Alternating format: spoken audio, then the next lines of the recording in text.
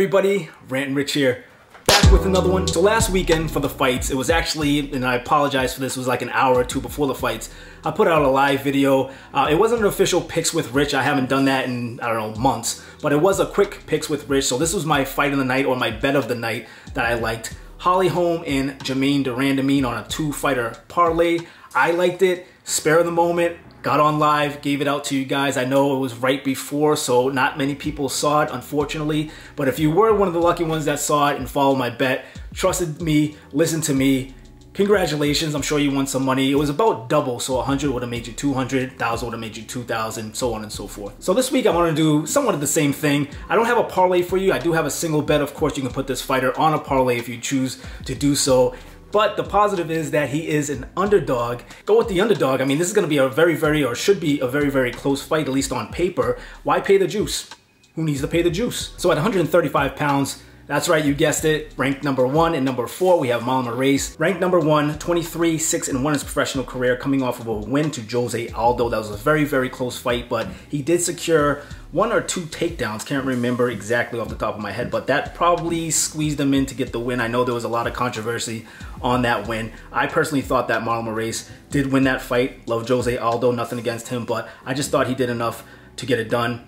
Some of the key victories to him, his speed, we all know it, his power, you mix those two. I don't know how he has so much power being 135 pounds. I know he's pretty yoked, and I know he drops quite a bit of weight, but I mean, Marlon Moraes coming in there, yeah, you can't beat him on the speed. Also, if it does go to the mat, I feel that he has a slight jiu-jitsu advantage. Jiu-jitsu black belt, of course, under Ricardo Almeida, but the one thing that kind of has me a little bit nervous is his chin. We've seen him get rocked. He does fly out of the gates like a madman with a lot of power. He puts everything into his punches, which is good. It's entertaining, but when you're betting on him, of course, you want him to take it easy, be a little bit more strategic about his punches and not just go in there trying to get the knockout. So hopefully it stays on the feet. Hopefully he churns up maybe in the later rounds, but not at the beginning. I want him to tone it down and really take his time and try to pick Cory Sandhagen apart and possibly get that knockout if it does come.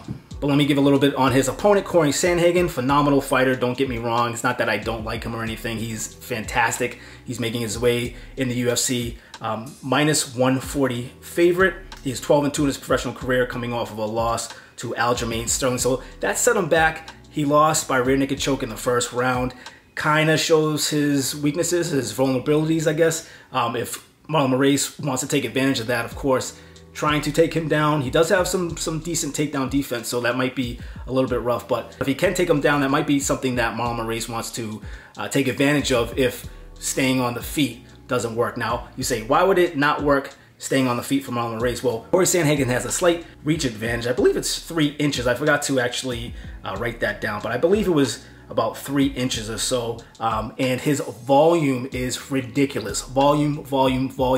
That's all I can say about Cory Sandhagen. He has other skills, of course. He does have some power. He is a brown belt in Brazilian Jiu-Jitsu, so if it does go down to the mat, it might be a little bit more competitive than kind of what I'm saying right now. I mean, who knows? We'll find out, of course, when that happens or if it happens. But yeah, his volume standing up is probably, if he does win this fight, is going to win him this fight. So yeah, Moraes at the plus 120 underdog and Cory Sandhagen as the minus 140 favorite. Again, why pay the juice? Should be a close fight, at least on paper. I'm going with my boy Moraes. I think you guys should go with Moraes as well. Again, throw him on a parlay if you don't want to take him straight. Do whatever you got to do, but put Moraes in the mix because I think he's going to win as the underdog. So if you like this video, please hit that thumbs up.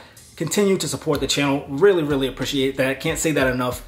Means a lot. If you haven't already subscribed, hit that subscribe button. Hit that bell next to the subscribe button so you'll be notified every time I upload a new video. And until next time, as always, Rant and Rich signing out. I'm out of here. Latest.